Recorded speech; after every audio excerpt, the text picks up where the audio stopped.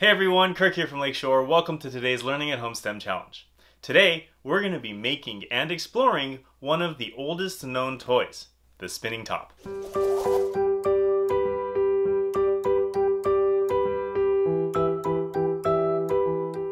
Archaeologists have found tops in some areas roughly 6,000 years old. That's pretty old. But what's even more interesting is that tops don't seem to have come from a specific region of the world. It's believed that tops originated independent from each other at different times and places throughout history. So what makes the top such a universally common toy? Well, it's a lot of fun to watch a top spin, but it's also pretty addicting to try a top and see how long you can get it to spin for. And that's what we're going to be exploring today. Now, once spinning, the key to a good top is balance. Balance is the even distribution of weight that allows an object to remain upright and steady. In order to balance an object, you have to first find its center of gravity. So let's take a look at this pencil, for example.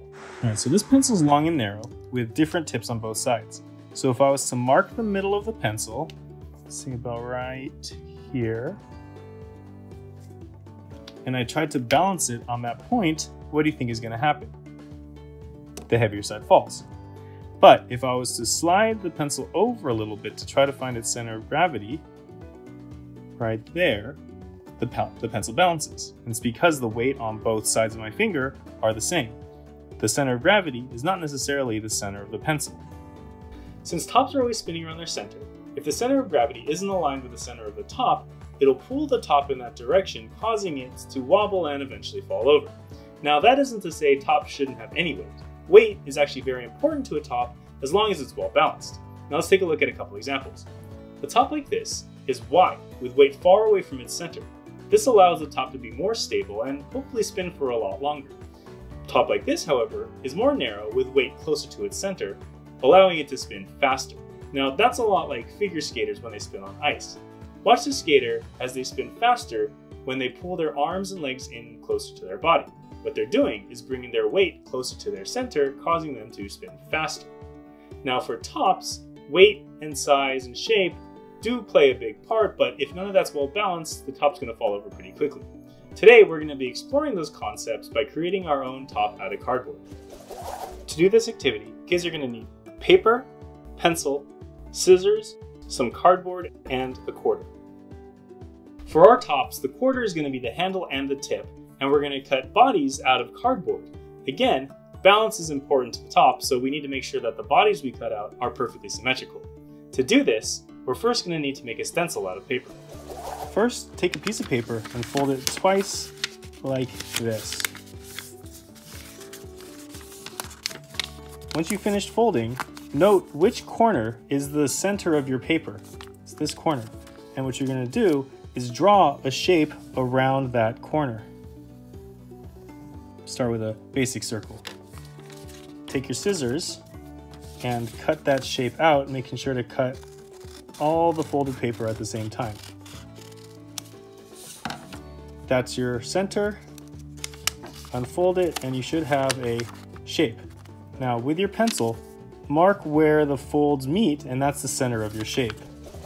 Next, lay your shape over a piece of cardboard and trace the paper stencil.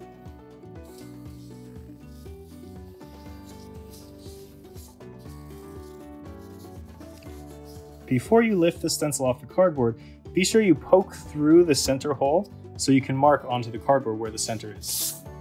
Next, take your scissors and cut that shape out.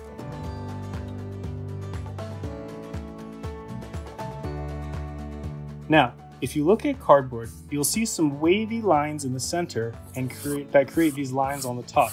That's called fluting. What it does is give your cardboard strength.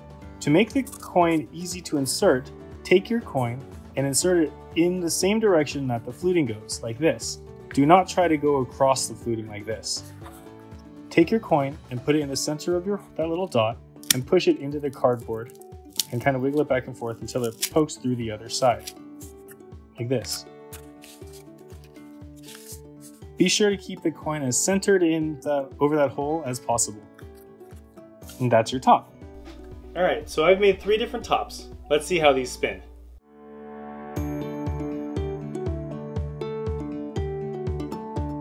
All right, let's start from smallest to largest.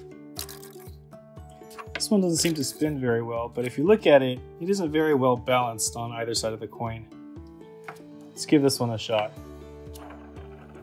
Well, that's better. Okay, that's pretty good. Looks nicely balanced. How about this more oval-shaped one? That's pretty good too. It actually looks like it's more stable. It didn't shift as much as the this one right here.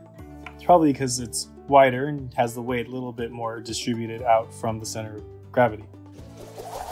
Learning how to spin the tops may take a little getting used to, so if your kids get frustrated, encourage them to draw some designs on top of the cardboard pieces. It's a lot more fun to watch something spin if there's a fun design on it. Now, I really want to see the kind of tops you guys can come up with, successful or not. Post pictures or videos online, #LearnWithLakeshore, and I'll be sure to check them out. I really hope you've enjoyed this Learning at Home STEM challenge. Be sure to like the video and subscribe to the Lakeshore Learning channel to see more. This is Kirk with Lakeshore. Until next time, keep on learning. Keep watching our Learning at Home videos. Plus, visit lakeshorelearning.com for thousands of free resources.